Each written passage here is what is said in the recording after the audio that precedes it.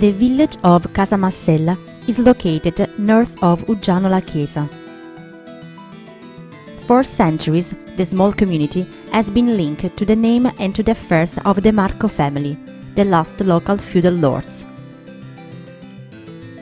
On the main road of the village, one can admire the sober parish church, dedicated to Saint Michael the Archangel, radically modified during the 19th century. Vittorio Emanuele Square is characterized by the monumental feudal palace, an example of the 18th century transformation of a military building into a noble residence. In its structure, one notices the traces of its ancient defensive function, as demonstrated by the protective casings and a stone curb placed around the base of the building, and the summit of brackets placed along the upper perimeter of the building.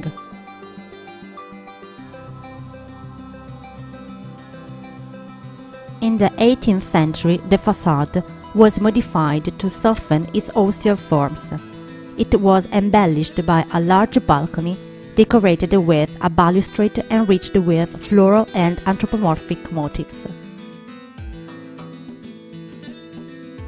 The palace housed eminent figures of the Salentinian culture, including the economist Antonio de Vigi de Marco and the poet from Lucugnano Girolamo Comi, born in Casamassella in 1890.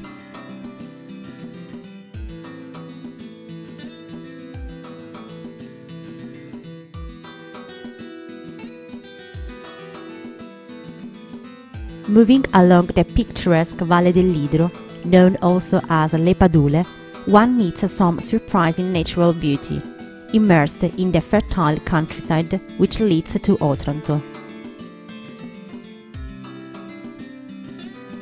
From this enchanting vista, one can admire the crypt of Monte Sant'Angelo, an important testimony of Italo-Greek religious culture.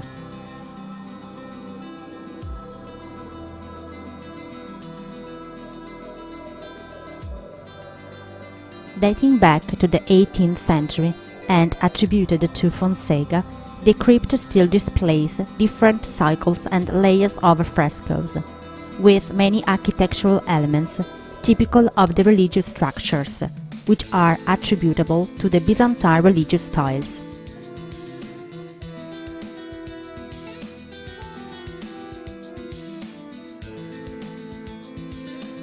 The municipal administration decided to promote this breathtaking landscape with the development and promotion of different pathways dedicated to cultural and bicycle tourism.